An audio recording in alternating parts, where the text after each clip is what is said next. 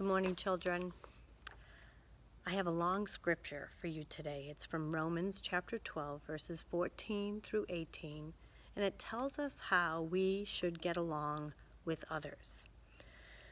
This is not an easy thing for us to do sometimes. I'm sure some of you have brothers and sisters, and maybe they get on your nerves, or you have difficulty getting along. Sometimes we don't like to listen to our moms and dads, or Grammies and Grampies, and other people who take care of us. But I have to tell you that because we believe in Jesus, He wants us to act different than what some people would normally do. Being a Christian sometimes can be hard because we have to behave different than other people in the world. So here's the scripture. It's kind of long, so bear with me.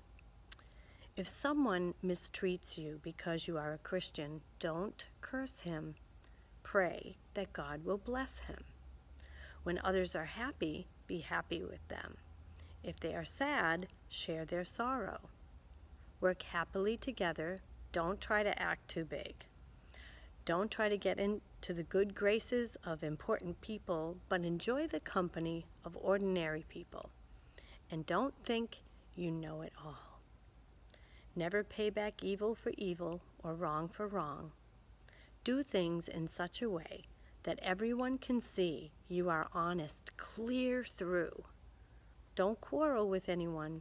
Be at peace with everyone just as much as possible.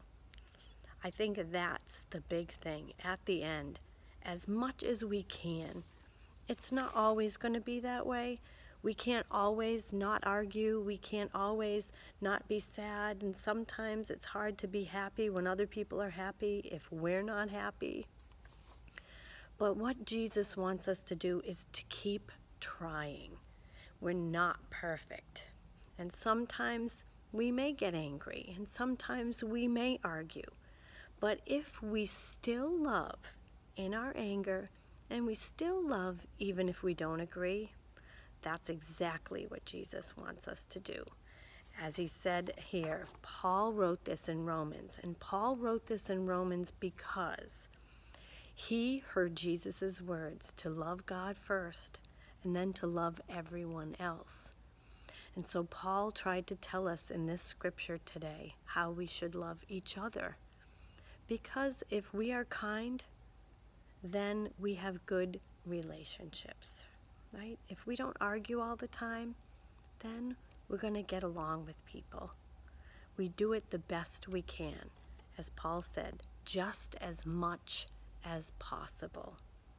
I hope you'll try to do just as much as possible so that we can make healthy and happy relationships.